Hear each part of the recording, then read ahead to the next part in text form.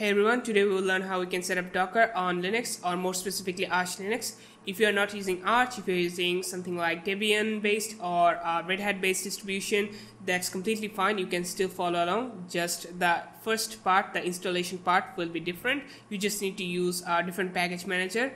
You can also get started just by installing Docker Desktop. I think it's good to know how to use Docker directly from the CLI, so we're gonna just use CLI.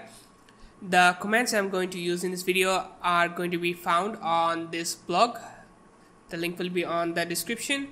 So let's get started. First, you need to install Docker from the package manager. You can also update the system, that is totally optional. So you can install Docker by using this command sudo pacman-s docker. So let's do that. I will copy this.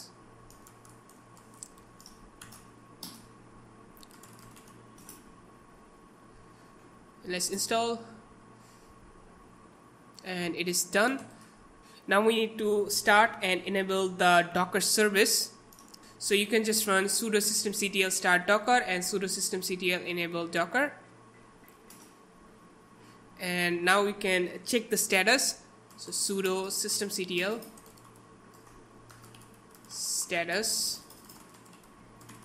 docker, and you can see it is active and running. Also, it is enabled.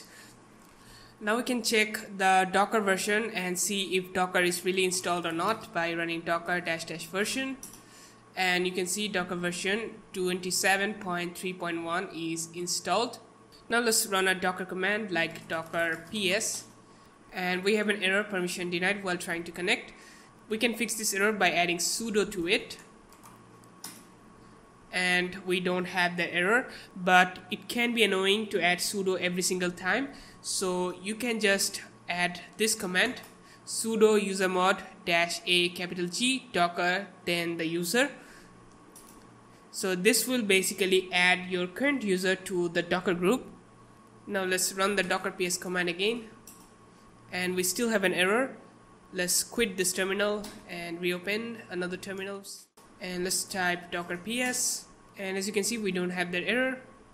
And now we can just run a test container. So docker run hello world, and it says hello from Docker. This message shows that your installation appears to be working correctly. So our Docker setup is done. Now we can run whatever Docker command you want. So that's it for today. If the video has been helpful for you, don't forget to like, share and subscribe to my channel. Also, you can check out my other video where I have shown you how to install Postgres and set up on an Arch-based system or any Linux system. So thank you for watching this video, and I'll see you in the next one. Goodbye.